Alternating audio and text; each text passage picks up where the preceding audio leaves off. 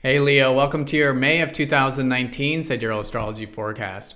All right, so in this video, we're going to talk about all of the major events that I feel like are important for your sign. And if you do look down here at the chart, you will notice that the signs are different sizes. And this is different from mainstream astrology because we are using the actual visible sky, the actual visible constellations. So the signs will change. You will notice the signs are different. So if you are new to this, it's called True Sidereal Astrology, and there's a link down below for more information on this. All right, so Leo, let's go and take a look here at the beginning of the month, around the 4th and 5th. We have a new moon. And so things they just get kick-started right away here at the beginning of the month. However, this is the lowest energy of the lunar cycle, so it's good to take note of that although there's some new beginnings here right at the beginning, they're going to be slowly developing as we go through the month. So this is new beginnings in your 9th house. The 9th house is essentially about the things that expand our horizons. So fundamentally, this could be new beginnings with your perspective of life, your belief systems, what inspires you. For some of you, your life path, because the life path is about listening to that spirit for life, right? But external things could be things like travel for some of you. Others may be getting into new philosophies or spiritual ideas. Again, things that either expand your mind or expand you quite literally with this new moon. So sit with it, set some intentions with it. We'll see what shapes up with this area as the month unfolds. Now, also on the 4th and 5th, Mars is going to be opposite up to Jupiter. And this is going to be, for all of us, maybe a bit of confidence or inspiration. For you, it could be in the sector that has to do with your career and your public image. Because coming from last month, it's still a great first half of this month to put energy and drive into your career or into achievement, into success, these kind of future, big picture kind of things. So by all means do this. This opposition is going to help you cultivate that. While at the same time, though, Jupiter this whole year, has been transiting your 4th house of home or of family or of health. These are the common things of the 4th house, but essentially the area that has to do with emotional security. So it's a great time to also maybe feel a bit inspired about where you live, or expanding those horizons there with that, or maybe regarding family, or maybe regarding your health in some way. So the key will be balance, as all oppositions are about. And so the balance will be between that side of yourself that is motivated and driven towards the career and future productive stuff or public stuff, and balancing that with the home stuff.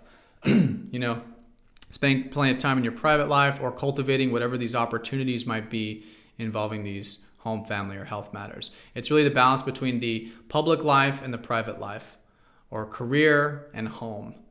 These kinds of things. And by doing that, I think you'll find this to be a very constructive transit. Again, there's confidence, there's inspiration. It's an awesome transit to work with. So that's the 4th and 5th.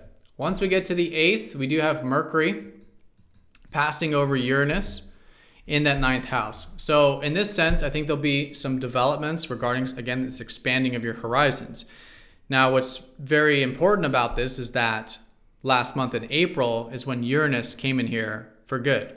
And so this is an energy that's in a very large picture sense, really the next 5 years of your life, 4 or 5 years. And with Mercury now activating this, there could be maybe some new ideas about, again, you expanding your horizons, maybe about travel, maybe about philosophy, your beliefs about life, your inspirations, right? And it's just good to think outside the box here. What's outside your comfort zone? Think about it, disrupt your perspective on things, your beliefs, and you'll likely find that further helps expand those horizons, and again, may help you further develop that area. All right, so fast forward to the middle of the month, because like I said, there will be that emphasis the first half on the motivation with the career and public stuff, and there still will be, because on the 15th, the sun does transit into the 5th. So there will be a continuous focus on this going into June. And so by all means, yes, focus on the career, public, productive stuff. That will be your energy, life force. And you'll just notice a lot of themes regarding it, because after all, the sun is your ruler, the ruler in the 10th.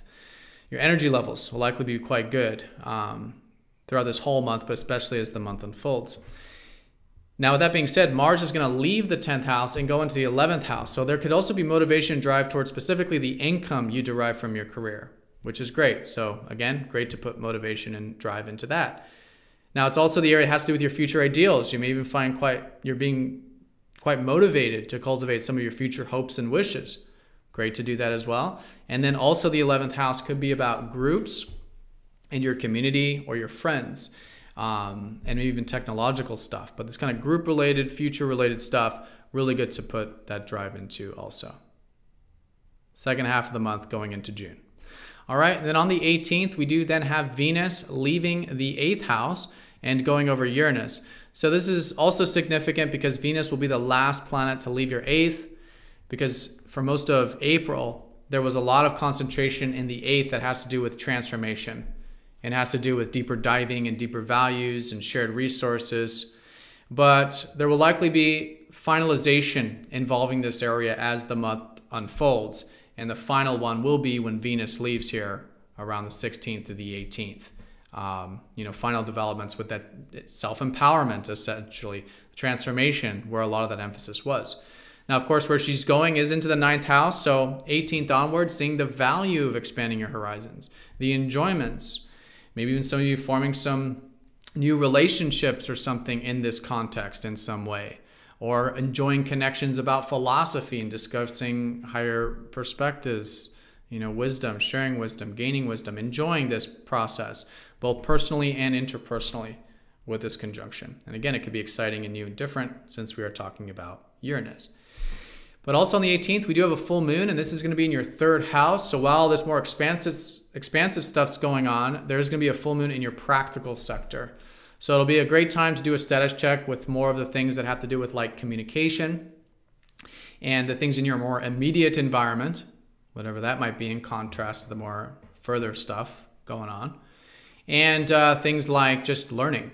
There could even be just a great awareness in terms of what you've learned. And if there is anything from over the past 6 months that you started learning, course, read a book, studying, maybe done some writing yourself or something involving communication in some way, this stuff is coming to the heightened part of the cycle. So it'll be great to harvest some of these things, but also just do a status check and see how is that practical, communicative, and also willingness to learn and exchange with others kind of energy is in your life. All right, and then the last thing here this month that's, I feel like, important is Mercury is going to pass over your ruler, the sun, in your 10th house. So this could just be, again, another step in the right direction involving the career or productive stuff. But in this case, maybe some ideas. You could be feeling, again, particularly practical here. You can be implementing some of this practical energy into your work, your career, your public sector to help further develop it, essentially. Maybe even doing things involving like communication or writing or learning or teaching or something mercurial like that in that sector. All right, so Leo, have a fantastic May. Thank you for watching. Be sure to click that like button if you found this video helpful, and I will see you all next time for the next video. Take care.